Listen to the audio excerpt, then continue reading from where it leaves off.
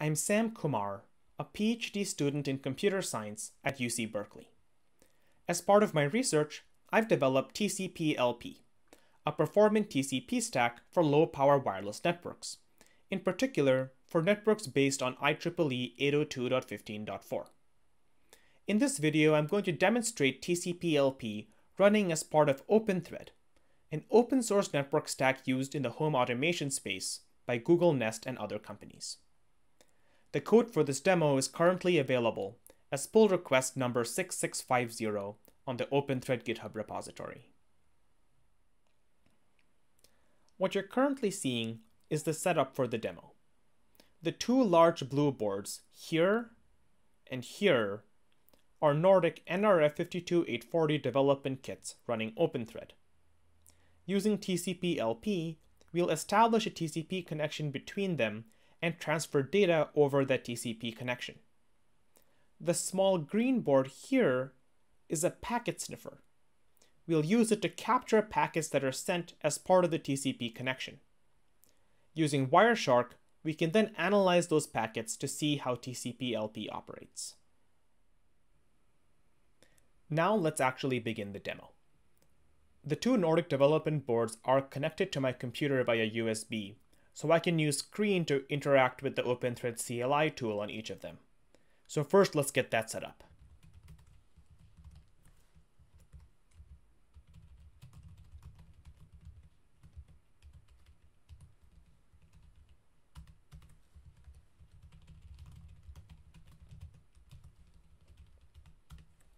Okay, so now we'll use the OpenThread CLI tool to start an OpenThread network. The network will have two nodes, where each of the Nordic development boards is one of the nodes. And furthermore, as we do it, we'll also set up Wireshark to be able to collect and decrypt and decode the packets correctly so we can see what's going on in the OpenThread network. So let's get started. Now this dataset command, it gives us the information to set up Wireshark. So let's go ahead and take care of that. It looks like the network will be on channel 13. So we'll collect packets from the sniffer on channel 13.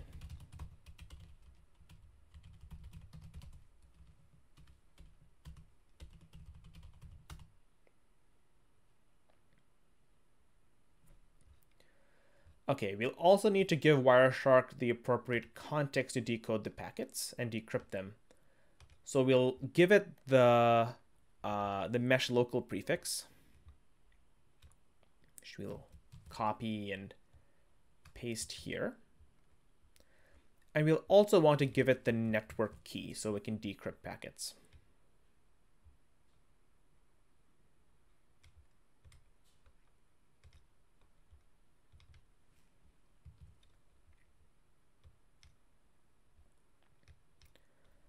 Okay, so Wireshark should be all set up. So let's bring up the network on this node.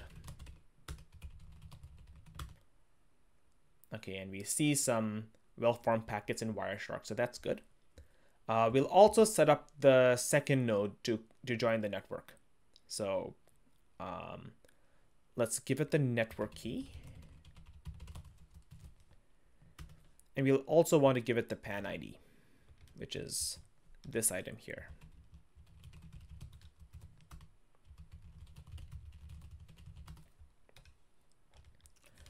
Okay, and let's bring up the network.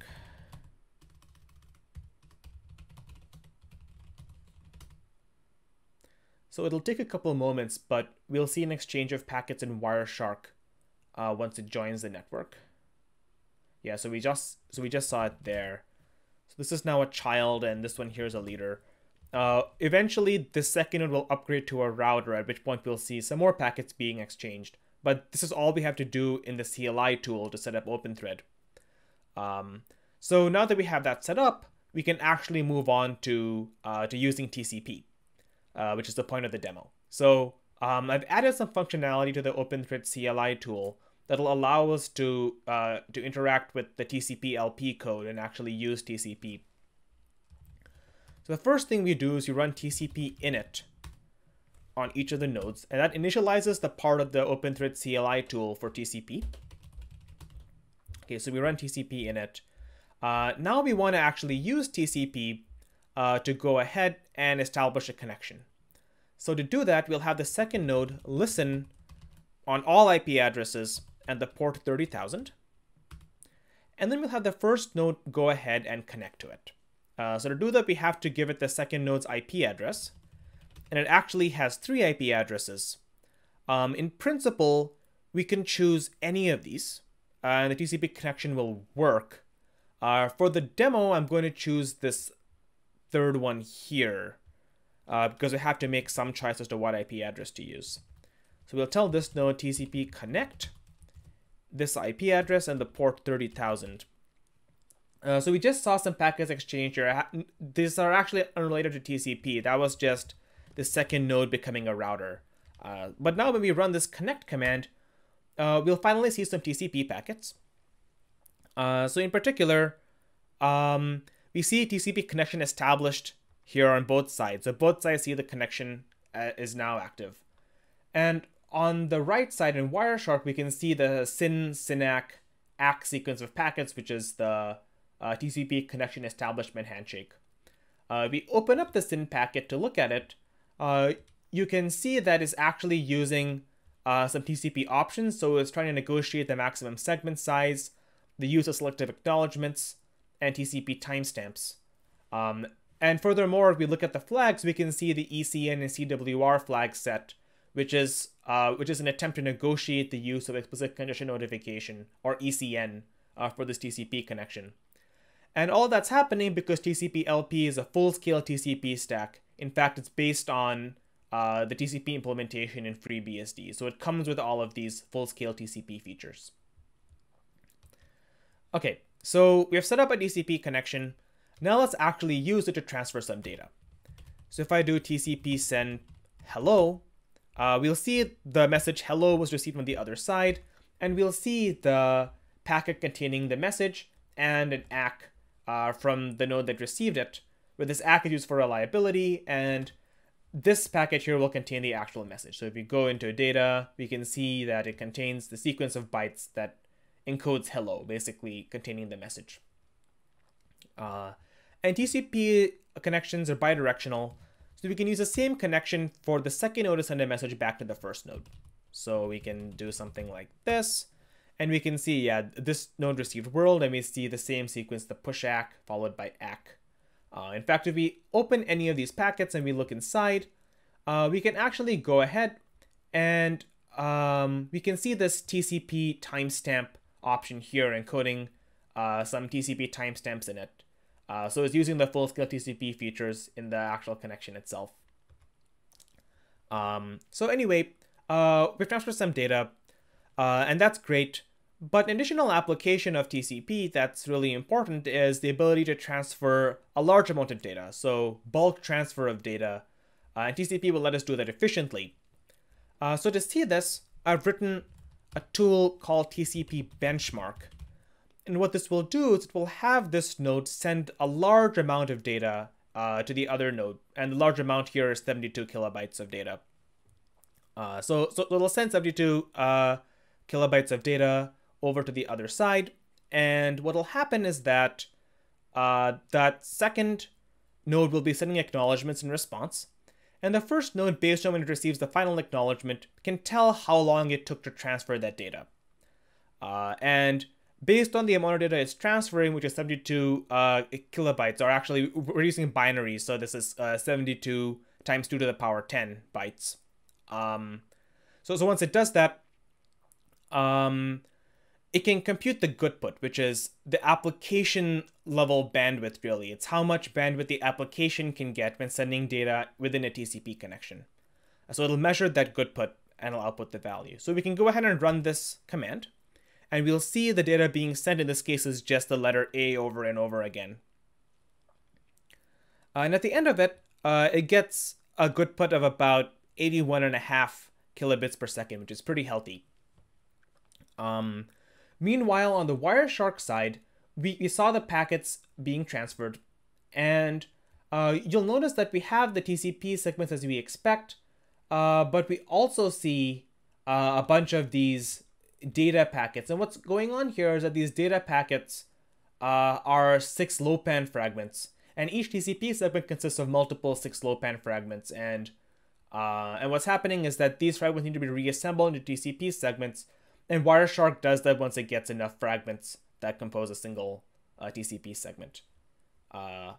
So the other thing that's happening is that unfortunately the packet sniffer is imperfect and it occasionally drops packets, and that problem becomes somewhat worse when you send a large number of them all at once like this. So this isn't actually the full record of all of the packets being sent, but we can look inside some of the packets that were successfully reassembled. And we can see under here 6-low-pan how it consisted of 6 different fragments, which you can see as these data packets elsewhere in the stream.